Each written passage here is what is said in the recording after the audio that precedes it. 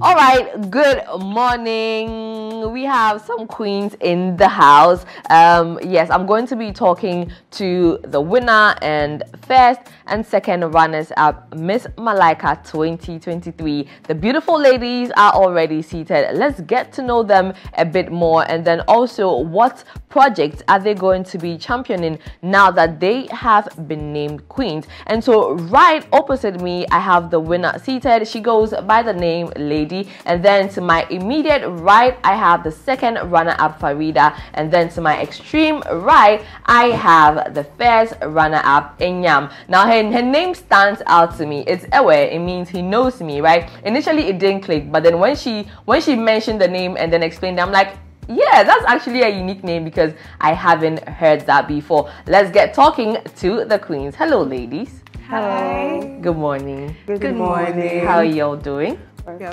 okay. You're all very beautiful. I can understand why you've been crowned queens. I mean, it's you. only right that you are crowned queens, right? Yeah. But let's talk about your journey to Miss Malaika and what prompted you to start. Let me just start with the queen lady.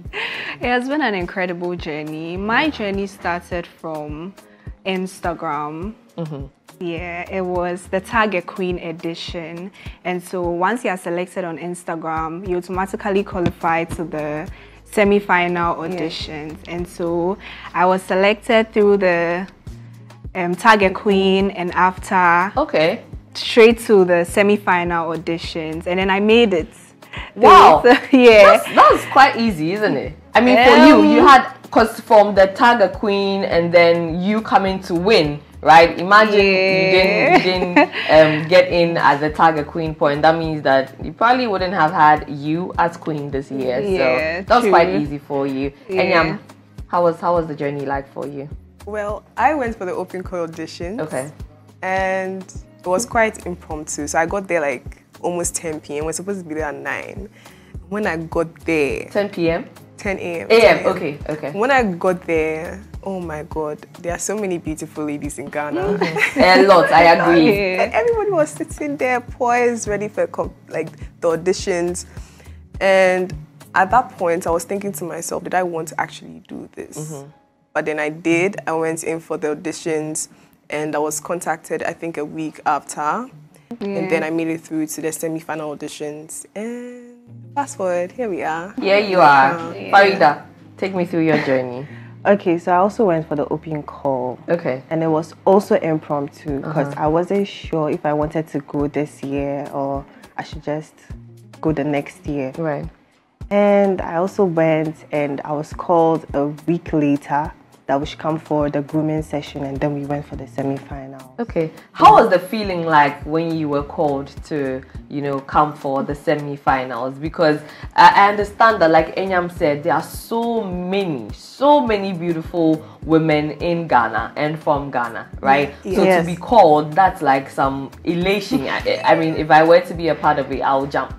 I'll shout, I'll scream. Yeah. But yeah, share with me how the feeling was like. It was great. So for hours, once you qualify to the semi-final auditions and you're through with the auditions, you're supposed to vote. You're supposed to get your people to vote. So it makes 50% of your qualifications, right. And then 50% what you did during auditions. And so I got my people to vote. I think that also helped me a lot. It pushed me. Yeah, so it was a great feeling. I was excited that I got to do it. Well, when I received the call, I was really happy because, like, as I said, I wasn't really ready.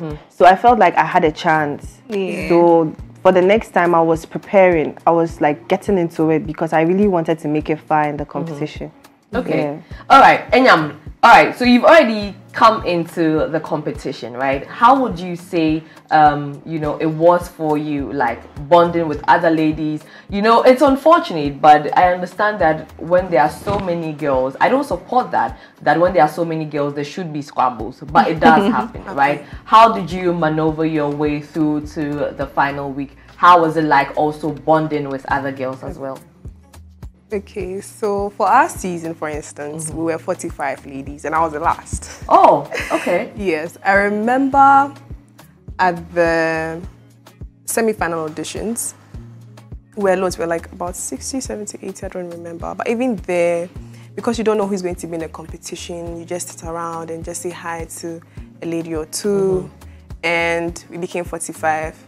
Then we went to finishing school, we're 28. There we were just bonding because we're all there for like 2 to 3 days. Yeah, we shared rooms. We shared rooms. Okay. Yeah. And you cannot afford, it's not like you're pretending, but you cannot afford to be rude or be anything because you don't know who you're even going to be paired up with. You mentioned finishing school. Is that like a camp? Yes. Yes. Okay. The grooming camp. Right. Yeah. Okay. So that's where they taught us how to sit, to eat, to do everything. Yeah. Okay. Right. Now, in finishing school, lady, what was that thing that you didn't know that finishing school or Malaika or the grooming process taught you? They organized sessions. Yeah. We had the photography, we had the Makeup. skincare, we had the makeup, Communication, and then the communication class. fashion. Yeah, and the fashion. I think I would say the skincare. Okay. Why is that? We learned how to make our own body scrubs. Okay. Yes. Oh, It was it's actually fun. really nice because then Yeah. one way or the other, if you should take that seriously, that's also a way that you can Very create, true. you know, Yeah. your own Your own- business. yeah. So that's actually really nice. Yeah, Okay. using sugar, lime, Honey. coffee, Yeah. and what else? I think there was one that we used oatmeal. Yeah, oatmeal. Yeah, the oatmeal Yeah. one. Okay. It was a very Okay. nice experience. I Now enjoyed that it. excites me. Which one of you is going to take that as a business? Skincare product. It's going to be Farida. Enyam pointed at you straight. Why is that though? Share that with me. Okay, so I already sell skincare products Okay. and like hair products. Okay. But making your own scrubs and all of that, okay, I'll think about it. You should. You never know. would you, over the top of your head, do you know how you'd want to call that? Like your skincare Ceesays brand. Beauty. What do you say? Ceesays Beauty. Ceesay. Can you spell that for me? Ceesey. Ceesey. What does that mean? Leader. Leader. Okay, in what language? Kotokoli. Kotokoli. Okay, Ceesay Beauty. I like Yeah. that. It'll be very Yeah. like original. So I'm Yeah. looking forward to that. Okay. I'm rooting for you. Okay. you. So don't disappoint. Don't disappoint any I'll send of you us. free scrubs. Please do. I'm a skincare junkie just myself. next to So, you. yeah. I'm big on skincare because I feel like you only have this skin to live in for the Yeah. rest of your life. So you need to take care You of need it. to take care of it. Exactly, lady. You need to take care of it. So I'm rooting for you whenever Okay. it is. You can just walk in here and find me. Okay, Right? I will. All right. So now that the competition is done, I mean, you ladies were crowned about 2 weeks ago. Yeah. After, how has it been like for you? Your newfound fame. You know, now you're queen, right? Are you demanding to be treated as that? Are your friends and families treating you as that? Because it's different, right? If you are in Yeah, the it feels competition, different. I know that, there's a possibility you're not even going to become queen. Yeah. But now, they don't even have a choice. But yeah, how has post-competition and your win been? I'll start with Enyam. So I'm going to use just one of our events we did last week. Okay. So Ladies Project is on HIV awareness. Okay, which we'll dig into the project really soon. Yeah. And we went for the World AIDS Day and we met so many students. And that's when I knew that, okay, this is real. It's really big. They knew our names. Everybody wanted to take a that's picture nice. with us. They're like, Enyam, lady, Farida, you guys don't even reply our messages. I'm like, you've been texting me? And I was actually surprised because there are some days you think that it's just a select few who watch it. You don't think that there are actually a lot of people watching. And I understand that it's a national pageant and everything, but it doesn't hit you until you're done. Right. Yeah. There were so many people saying that, oh, they like that during the competition. Even yesterday, I went somewhere, somebody's like, oh, I like the way you were talking, I like the way you were acting in the competition. I was like, were you watching it? That's good. Yeah. That's nice. You don't think that there's some days I just want to feel the way that I was before. But now I'm more skeptical about the way I do certain things. Right, you have to be conscious. So lady, how would you say your consciousness about yourself, your environment, your look has peaked since you won? Before I would say reserved. I was a very reserved person. I was always in my own space. But now I feel there's a need to go out there because people are looking up to me. There are people who want to be like me, and so I need to just go out there and shine, give them the reason to believe in themselves, to do better, because I never imagined I'll become queen. I mean, that was my wish, but I mean, look at me now. You have to bask in it and make the most of it, right?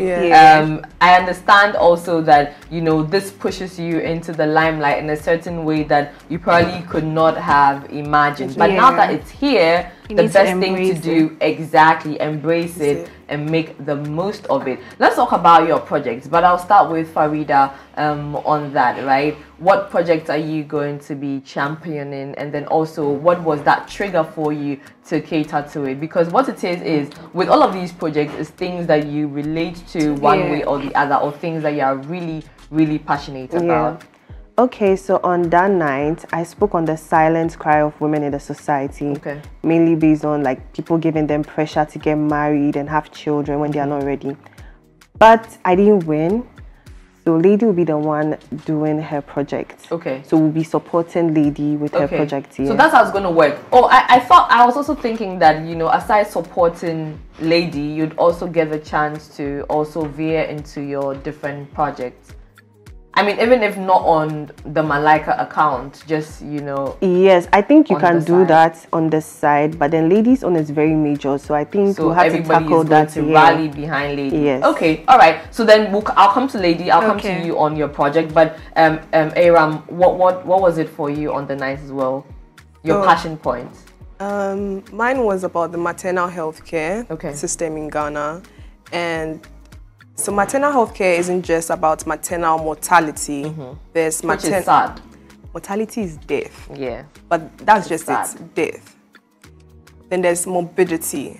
You might not die, but you might suffer complications from childbirth and which pregnancy. Sometimes goes for years, right? Yeah.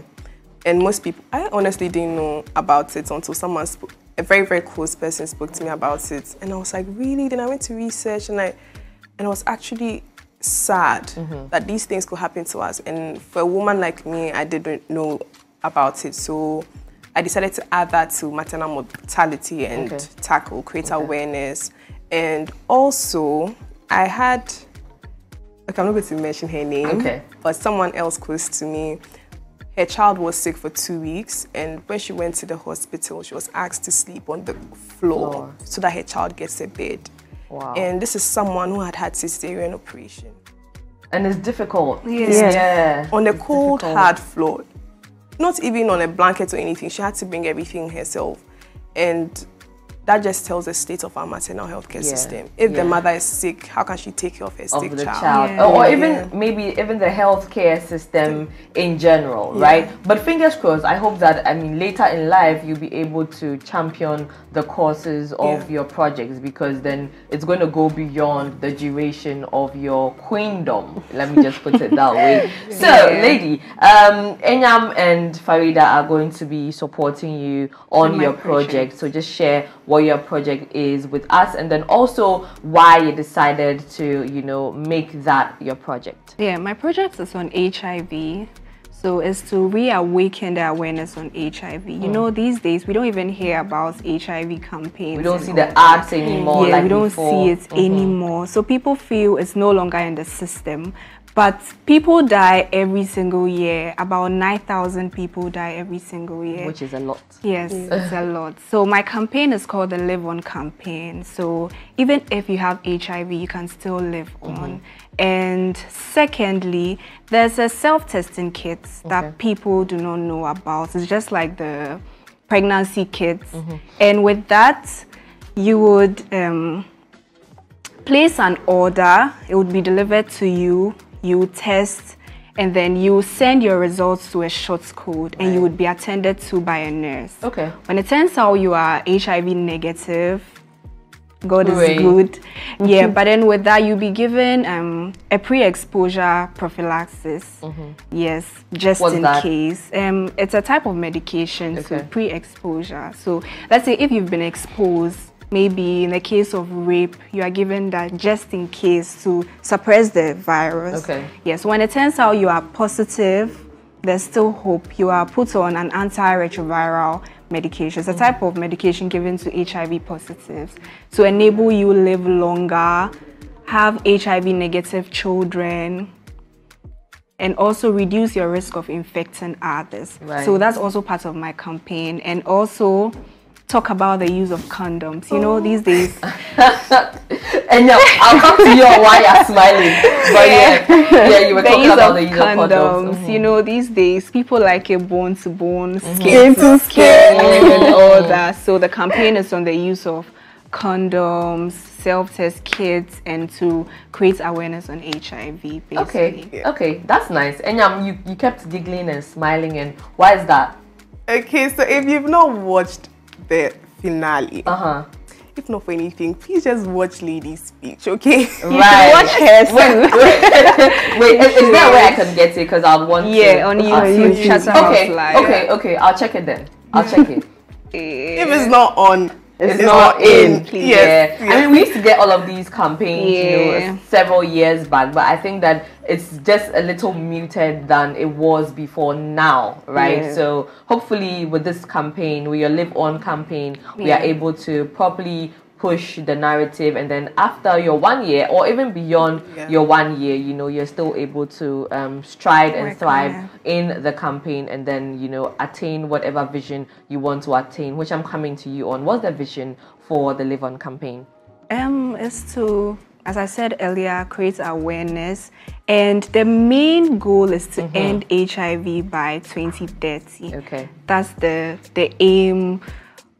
For the next 7 years. Yes, for the next 7 years. And that's from the Ghana AIDS Commission. Our main goal is to end HIV by 2030, or get people out of their shelves to get tested, because there's still hope. Gone are the days where HIV was a death sentence. Now, when you come out, you'll be attended to. So that is it, basically. Okay, that's nice. That's nice. Okay, so there's one thing that I've noticed with, you know, Miss Malaika, right? They always support the queens to enter into the media space, either as TV presenters or radio presenters, actors, or now actors. Now they say that both male and female now is referred to as actors. So in that space as well. Which spaces would you want to get into if you have the interest, or if given the opportunity to be in media? What would you want to do? I've actually not thought of that. Have you? I haven't. You haven't? I actually have. Okay, what would it be for you? Either radio, TV, or voice over artists. Radio, TV, or voice over artists. Okay, okay. Fingers crossed. She's how good are you at working? it. She's good at it. Yeah, how are you working towards that? It's just a thought. Okay, so now you have to go through the process of grooming and then getting the job. You come to me. I'm always here. Listen, like I'm a sister.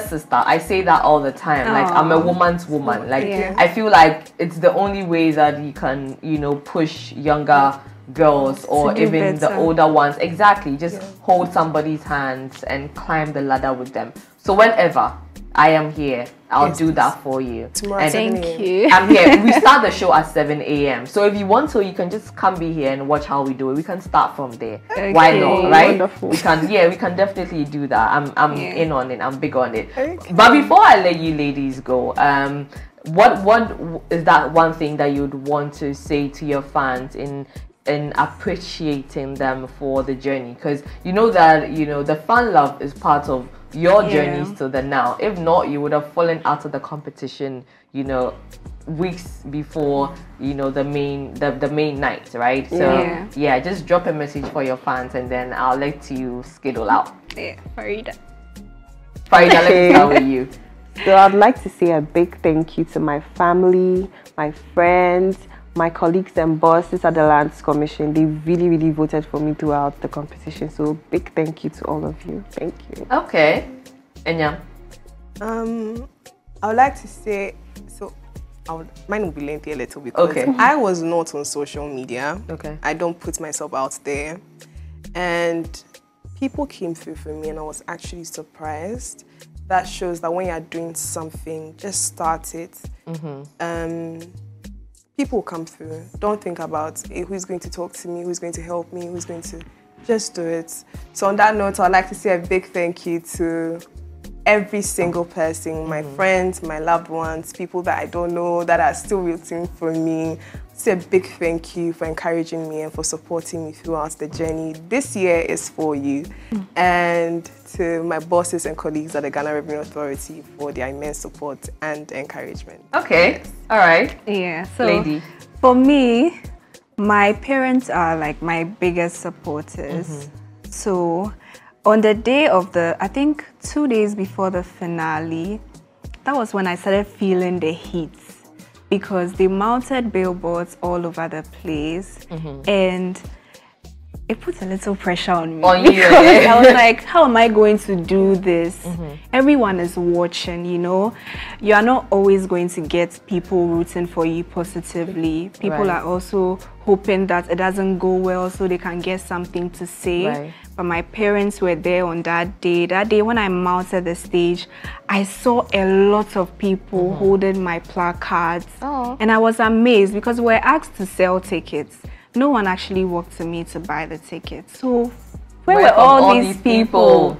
I love them so much and words cannot even express it.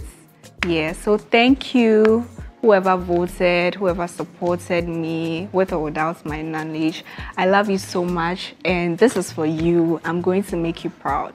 Yeah, I like the sound of that and how you are all very much, you know, grateful to everybody that supported you. That's a good start. And then also best of luck on your journeys as queens, you know, as you know, the shining lights that you are. I'd love to see you attain whatever heights that you want to attain. So you go, do great, stride in your queendom and just excel, right, as the queens that you are, and then also bask in your purpose. So it's been nice having you. Farida is the second runner-up, Miss Malaika 2023. We have Enyam first runner-up, Miss Malaika 2023. And then the Queen Lady herself sitting with me on Unpacking this morning. My name is Lenny Lomote, your international TV and radio presenter living in Ghana. At the moment, we are going to continue with the rest of the programming with Serial on Sports Direct. And then it's so far on Trending Live. And guess what? The big conversation definitely is on till 10 a.m. If you're tuned in via 3 Music TV or Plus 89.9 FM, we definitely appreciate you. Bye-bye.